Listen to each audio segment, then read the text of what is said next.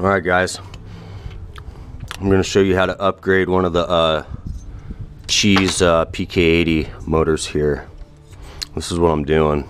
Basic port job, right? Alright, you're going to want to knife all that. Now with these huge Mondo transfer ports, okay, these things are just huge, but when it's opened on the inside through the cylinder, it's still the stock sized opening. And if you can see down there,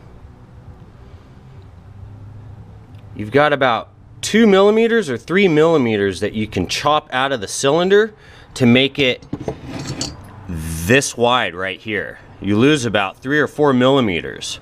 So what you do, what I did is I took some heavy duty duct tape to protect the chrome. And what you want to do, it's on the exhaust side. Now the pins, the gaps for the piston rings, they're both on the intake side on this side. So everything you're going to be working on is on the exhaust side of the port. And you're going to want to kind of get in there and widen that fucker out to the stock.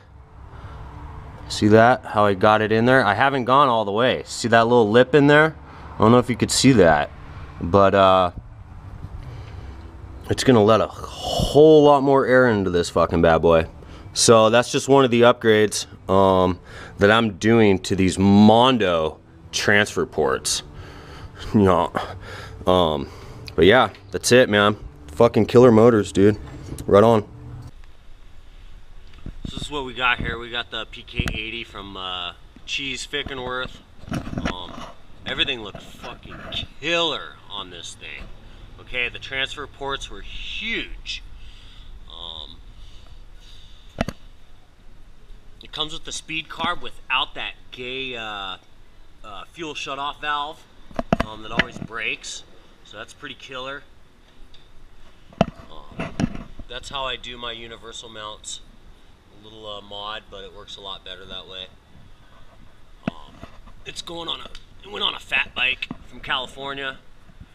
We're representing Cali here, born and raised. That's how we do this. But this bike probably has about 10 miles on it. I just tuned it up. Let's go rip it up.